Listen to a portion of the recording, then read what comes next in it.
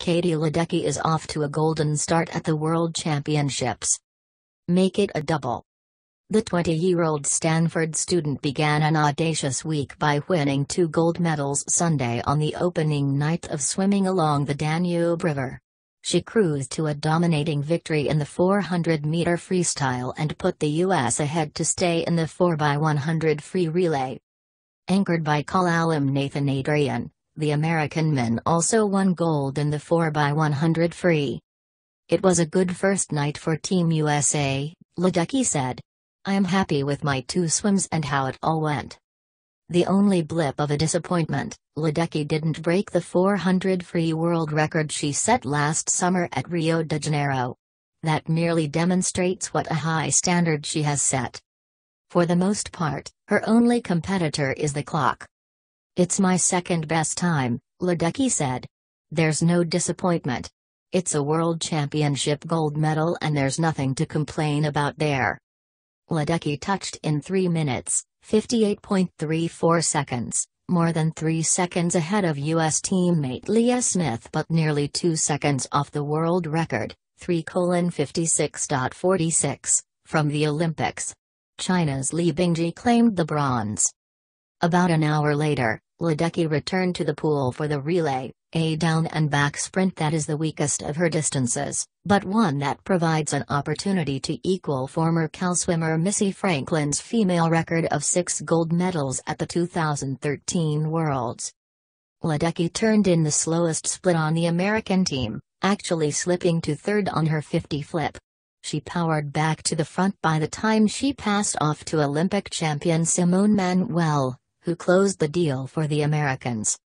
Sarah Sjöström set a blistering opening pace for Sweden, taking down the first swimming world record of the championships with a split of 51.71.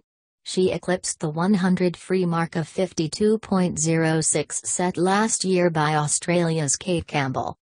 Sweden didn't have enough speed on the back end and faded to 5th.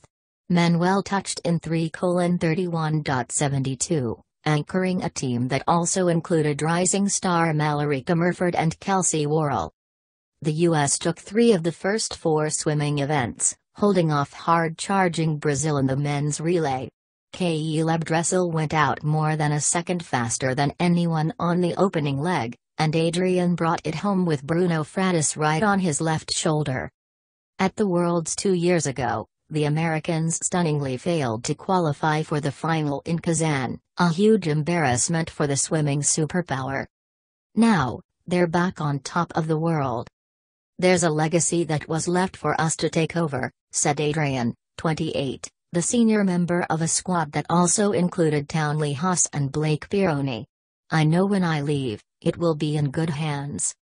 The winning time was 3:10.06. Just 0.28 ahead of the Brazilians. The crowd saved its biggest cheers for the bronze medalist, rocking Duna Arena when Hungary rallied for a spot on the podium. In the first final of the night, China's Sun Yang got a bit of payback for his Olympic defeat in the men's 400 free, pulling away from rival Mac Horton of Australia.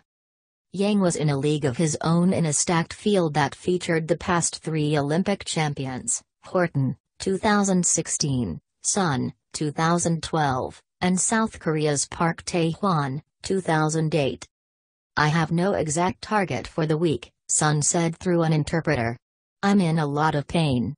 I've been training a lot for the last year. I'm also getting old, so there are a couple of injuries here and there.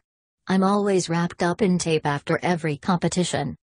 He finished more than 2 body lengths ahead of the field, finishing in 3:41.38. Horton settled for the silver, far back at 3:43.85. Park finished 4th behind bronze medalist Gabriele Detti of Italy. Horton defeated Sun in the 400 free at Rio after calling him a drug cheat over his 3-month doping suspension in 2014. The Aussie has made it clear he doesn't think anyone who tests positive should be allowed to compete, which also applies to Park, who served a doping suspension that ended before the 2016 Olympics. "I'm just going to focus on what's happening this week and do my best," Sun said. Horton shrugged off his loss to Sun, saying the most disappointing thing for me was the time. Placings didn't really matter this year. I just would have liked a faster time, but I guess it means I have stuff I can work on over the next couple of years.